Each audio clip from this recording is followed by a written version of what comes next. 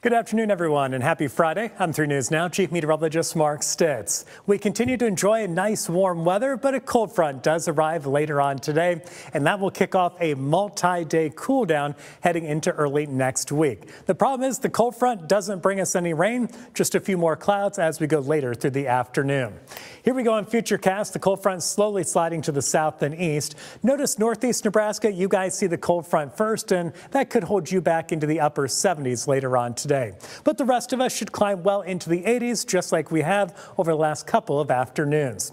By 9 o'clock tonight, cooling down into the low 70s. And then by Saturday morning, the cold front's out of here, skies are clearing, and we should see some good sunshine Saturday morning as we start things off in the 50s. Then a few more clouds tomorrow afternoon as we begin to cool down. Temperatures will vary quite a bit across the area. Probably low and mid 70s north of Omaha. Omaha in the metro in the upper 70s, which is still about 10 degrees above average. And then farther south, some of you will still be making it into the 80s even on Saturday. But after that, more of us will continue to cool down.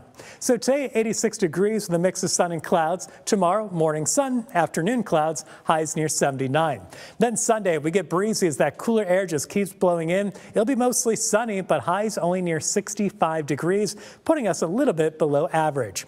Monday and Tuesday, though, the coolest days coming up. Both afternoons around 63, mostly sunny. And look at some of those mornings in the first half of next week. The ones in the mid-30s could give way to a couple frosty areas, and then we warm up quickly. Wednesday, 73, and back to the low 80s on Thursday.